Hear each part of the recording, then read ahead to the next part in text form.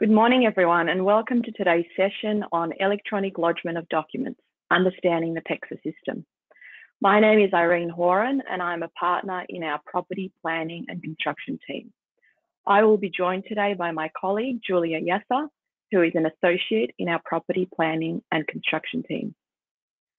We acknowledge the traditional custodians of this land on which we are located today and pay our respects to the elders, past, present, and emerging. So before we get started, we'd like to go over a few items so you know how to participate in today's event. You'll have the opportunity to submit questions at any time during the webinar by typing your questions into the box found on the control panel. You can send in your questions at any time during the presentation and we'll endeavour to answer them during the webinar. You'll also receive a copy of the slides and the recording after the event. We'd also appreciate if you could fill out a short survey on conclusion of the presentation. Now, let's begin, Irene. Today we will be talking all things PEXA and how the use of PEXA has changed the way we work. To date, our firm has completed over 1,400 transactions in PEXA. I'm the subscriber manager for our firm, and I was there at the early stages when the firm first started to implement the PEXA system. PEXA, once a dreaded four-letter word, has now revolutionised the way we conduct property settlements as well as lodge land registry instruments. In 2020, as COVID-19 and social distancing rules affected our everyday life, the ability to complete property transactions online from the comfort of our home became essential. Whilst COVID-19 will always be a tragedy, there is no doubt that it has transformed the legal industry and, in particular, conveyancing, as it forced practitioners to come face-to-face with technology and the uncomfortable paperless environment. There is no longer a need to attend settlements in person, prepare paper forms, and struggle through the process of having them signed in wet ink, or deal with bank checks, which contained more spelling errors than anyone would care to admit. PEXA has introduced a level of transparency to property transactions that previously did not exist. All parties in the PEXA workspace can now see the progress of financials, documents, and their execution, and each party's readiness for settlement. PEXA checks and verifies documents with the land registry at the time of preparation and before they are lodged for registration, reducing the chance of requisitions being issued after lodgement or errors in the registered documents. Settlements can be scheduled and rescheduled with multiple parties online with the click of a button without the need to spend hours on the phone. Settlement funds, including sale proceeds and stamp duty, are transferred electronically as cleared funds into the nominated accounts immediately on completion. This means that the vendor receives their money immediately and all outstanding rates are also paid without delay. The purchaser's transfer is usually registered on the day of settlement too, which has significantly reduced the previous risk that something might be registered on title between completion and registration of the purchaser's transfer without the purchaser's knowledge and to the detriment of the purchaser. It is no secret that banks often took months to register a purchaser's transfer following completion.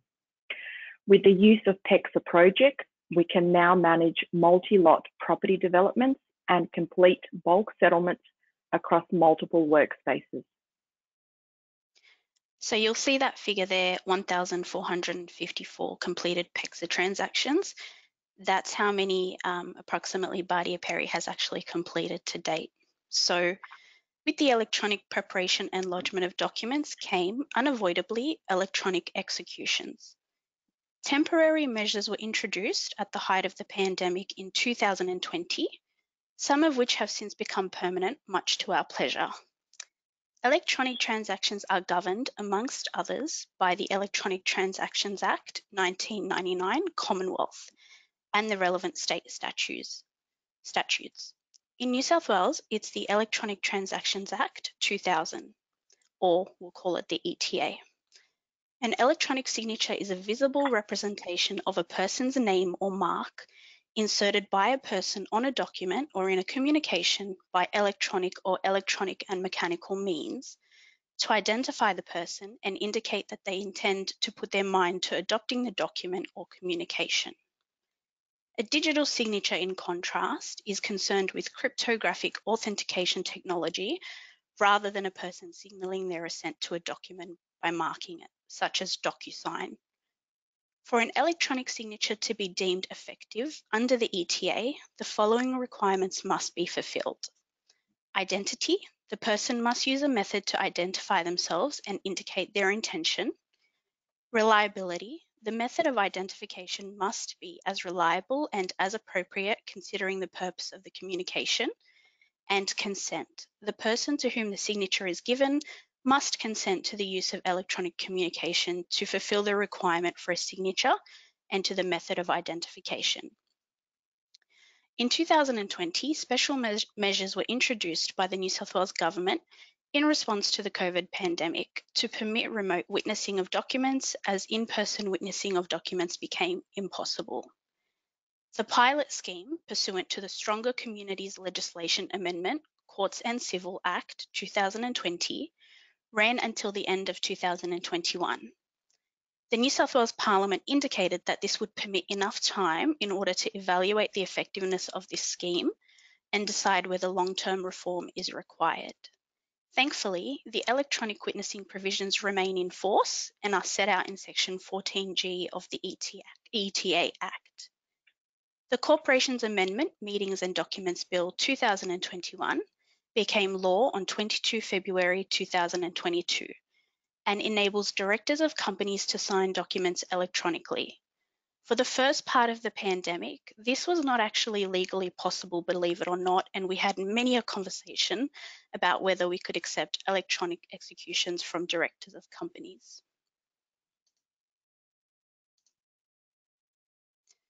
The Australian Registrar's National Electronic Conveyancing Council, or ARNEC, was formed for the purposes of coordinating a national approach to the regulation of an electronic environment for completing conveyancing transactions. Given the stakes of electronic conveyancing are so high, the formation of ARNEC was absolutely essential. Practitioners must ensure that they familiarise themselves with ARNEC's model participation rules. Falling foul of these requirements could mean that you actually lose your PEXA privileges. The obligations placed on practitioners are onerous and for good reason.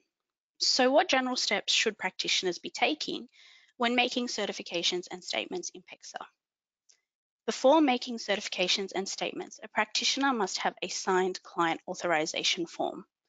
This is a prescribed form in Schedule 4 of the Model Participation Rules, and you cannot just adopt your own form. By signing the form, the client authorizes you to sign documents in the PEXA workspace on the client's behalf, such as, for example, a transfer, or to lodge documents for registration with New South Wales LRS and do anything else necessary to complete the transaction.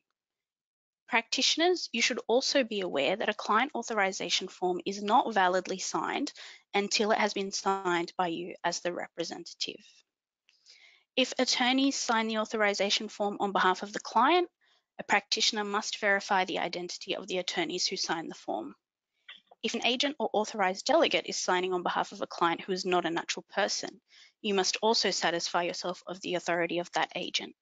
For example, a person signing as a director of a company must show evidence that they are in fact a director, and this can be done using a company search. Okay, guys, just to break up Julia and I talking, we're going to do a poll now. So a screen will appear on your screens now with a question. How many different authorities may be given by a client authority form? You will have 15 seconds to select your answer from the three options on the screen, being one authority, 2, 3 or more. So please click one of the options on your screen. We will then let you know what the results are. So it's a tie between 1 and 3 or more. And the right answer is 3. So let's talk about the three different authorities that may be given by a client authorization form. Firstly, standing authority, in which case the expiry date, if there is one, should be included, and the conveyancing transaction types covered should be ticked, with an additional ones listed or detailed in an attachment to the client authorization form. Secondly, a specific authority, in which case the transaction details should be set out in the client authorization form, including the address and the land title reference of the property, and the type of conveyancing transactions covered should be ticked with additional ones listed. For example, if you're lodging a caveat and a transfer in respect of that property on behalf of the client, then caveat and transfer should be ticked. Or thirdly, batch authority, in which case details of the transactions that the batch authority is intended to cover should be set out in an attachment. And this is from the Model Participation Rules number 1. So a standing PEXA client authorization form without an expiry date will be valid for 2 years from the date that it's signed by the client. If the VOI documents expire in that time, so the verification of identity documents expire in that time, you do not need to undertake another VOI. You only need to do this when the PEXA client authorization form expires, and this is in accordance with Model Participation Rules Guidance Note 2, Clause 5.6. Even if you obtain a standing authority from a client, it will not authorize you to act in relation to any conveyancing transaction unless it's specifically listed on the form. So, for example, for our clients where we do have a standing authorization, we often prepare an annexure which sets out all the conveyancing transactions we intend to act and attach that to the client authorization form. In 2020, due to the COVID-19 pandemic, the face-to-face requirements were reviewed by ARNEC, and as a result, the client authorization form doesn't currently need to be wet signed, and it's up to you to determine whether the digital execution complies with the ETA, as discussed above. So Julia just touched on VOI, verification of identity. So you must take reasonable steps to identify your client. Schedule 8 of the Model Participation Rules contains the verification of identity standard, which sets out what kinds of documents you need to get from the client and how many of those documents you need. The verification can be undertaken by you, or it may be provided by an identity agent. When using an agent, you must reasonably believe that the agent is reputable, competent, and insured. One reputable agent is Australia Post. It is important to note here that the verification of identity standard does not have to be applied. It is up to the representative to take reasonable steps to identify their client's identity. But the verification of identity standard will always be considered reasonable. So if you are ever in doubt, use this standard. Model Participation Rule 6.5.2 states that a face-to-face interview is not mandatory and a practitioner can verify the identity in a way that constitutes reasonable steps. For example, using video technology such as Zoom or Teams. You must also be satisfied that your client has the right to deal. That is, they are a legal person and have the right to enter into the conveyancing transaction. For example, the registered proprietor or incoming proprietor. This requirement is essentially part of verifying the client's identity. Some of you may already be aware that after the 11th of October 2021, the original certificate of title is no longer considered a legal document. You will therefore need to request additional documents from the client, such as rates notices, to establish their right to deal. If you're a client in the webinar today, please be patient with us. We know that we are now requesting more documents and information from you than before, but this is to ensure that we are complying with our PEXA obligations. So Julia just mentioned the 11th of October 2021, which was a very important date for property owners as well as us practitioners. The Register General announced a major step in the transition from paper-based registration of land titles in New South Wales. From the 11th of October 2021, changes to the land title system in New South Wales included the following: cancellation of certificates of title and the control of the right to deal, i.e. the CORD framework, and mandate of 100% of Real Property Act dealings for electronic lodgement through an electronic lodgement network operator, such as PEXA, by a subscriber. These changes have been made under the Real Property Amendment Certificates of Title Act 2021. You should be aware, however, that water access license dealings and certificates remain unaffected under this Act. The Torrens Register is the single source of truth as to an entity's interest in land, and always has been. This actually hasn't changed. A certificate of title is merely a point-in-time picture of the information contained in the Torrens Register at the time the certificate of title is issued. The abolition of certificates of title will not affect ownership of land. The only way to prove ownership of land will now be by obtaining a title search of the property, and really that's what people should have been doing before 11th of October as well.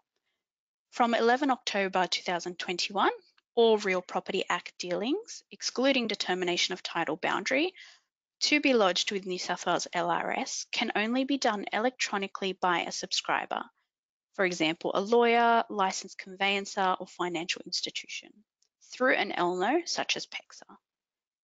Given certificates of title have been abolished, you will no longer be required or be able to lodge applications for replacements of certificates of title with New South Wales LRS. They don't exist anymore. We're not too sad to see those applications go because they were very time consuming. So the important question is, how do you now lodge dealings online? There are three avenues for lodging a Real Property Act dealing electronically via PEXA. Firstly, as a structured electronic dealing. So by this, we mean the forms that you can create in PEXA and sign on behalf of the client. So these include the more common forms, such as leases and transfers. Number two, dealing with exception. In order to lodge this, you need a lodgement rules exception form filled out and annexed to the dealing that you're lodging. For example, a request form or a transfer including easement. And thirdly, a miscellaneous dealing, for which you also need a lodgement rules exception form annexed to the dealing. And this applies to dealings which are not included in the above two and includes a dealing which affects more than 20 titles.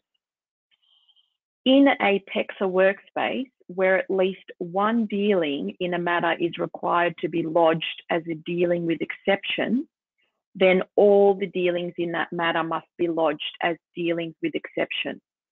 For example, if you act for a purchaser and you are lodging a transfer including easement, any discharging mortgagee will need to upload a discharge of mortgage as a dealing with exception rather than creating it as a structured electronic dealing. And as discussed before, each dealing with exception will require its own lodgement rules exception form. A correctly completed lodgement rules exception form has to accompany each dealing, otherwise you will be requisitioned by the Land Registry and you will need to pay the requisition fee, which is $50 per requisition. So this slide on your screens now shows you a screenshot of the actual form, the lodgement rules exception form. That's just the first page of each form. And then on the right is the exception list. Both of these documents are available through LRS website.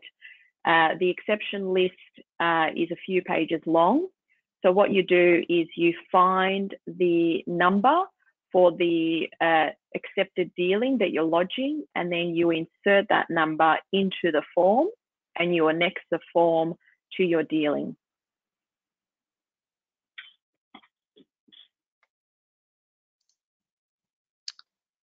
So we have found practically that these changes do make some transactions difficult. In particular, we find when acting for landlords, especially government clients, government landlords, a lot of the lessees are unrepresented. So you might know that with transfers, variations, and surrenders of lease, both parties now have to be present in the PEXA workspace in order to lodge these documents for registration. And in our experience, this has caused significant delays.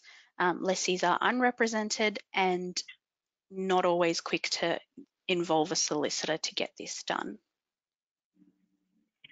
Second example for practice is a death of a party. So just be aware that the client authorization form ends upon the death of the client, except in South Australia. In South Australia, where a client who has completed a client authorization form dies, an instrument which has been executed pursuant to that client authorization form after the client's death actually remains valid. But in all other jurisdictions, including New South Wales, the death of a client effectively renders the client authorization form invalid. So this means that any instruments or documents, whether signed prior to the death of the client or not, cannot be used and cannot be lodged for registration. Interestingly, we recently had a matter where we acted for a purchaser of a multi-million-dollar property, and the vendor died the day before settlement, but had already signed the client authority form. Settlement, of course, could not proceed, and after a lot of thought, our client rescinded the contract, as he was entitled to do. But if he were in South Australia, he may potentially now be the proud owner of that home. So the abolition of cord holder consent doesn't change the requirement for third parties to provide their consent where required by the Registrar General for the registration of certain dealings. Of course, these consents are not new and have always applied, even when cord holder consents existed. The changes just mean that the consenting party is no longer required to be a party in the PEXA workspace and need only provide a written consent, which is to be lodged as supporting evidence with the dealing. So examples where consent is required for registration at New South Wales LRS under the Real Property Act are release of a positive covenant, so the consent of any lessee, mortgagee or chargee against whom the positive covenant is enforceable, transfer releasing easement, the consent of any lessee, mortgagee or chargee against whom the easement is enforceable. The creating instrument may include a third party whose consent is also required to release the easement, and minister's consent is required where Crown land restrictions pursuant to Section 102 Crown Lands Act 1989 are noted on the register. Where consent is not required for registration but may be required to bind parties to the terms of the relevant document, for example, a lease, may require the consent of the mortgagee if the mortgagee agrees to be bound by the terms of the lease. Okay, so now let's go through any questions that have come in. Please feel free to ask us anything. Julia, one of the questions that's come in is, so can you attend the physical LRS office like we used to back in the good old days and present them with any documents over the counter for lodgement? I think you spoke about this earlier in the seminar about what you can actually lodge in person. So Irene, there are exceptions, but they are very rare. One exception is a plan. So plan of subdivision, for example, deposited plan. They cannot be lodged in PEXA. They can be lodged electronically by a surveyor.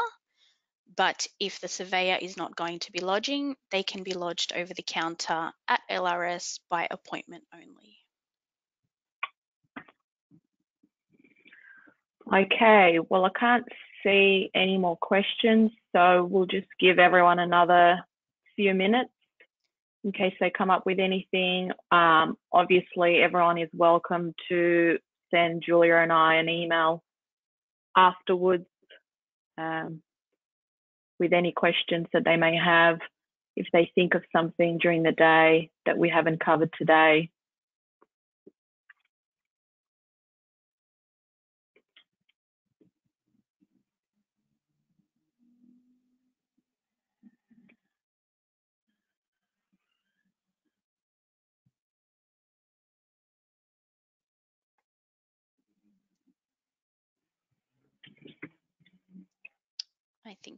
I think that's it.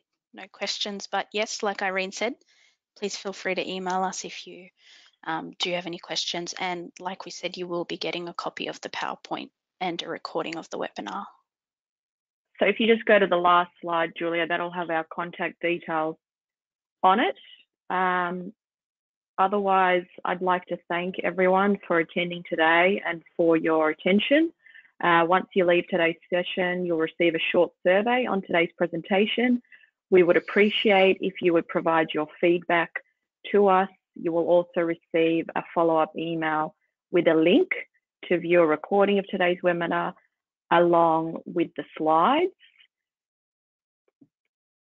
On behalf of Badia Perry, thank you for joining us today and have a great rest of your day. Thank you.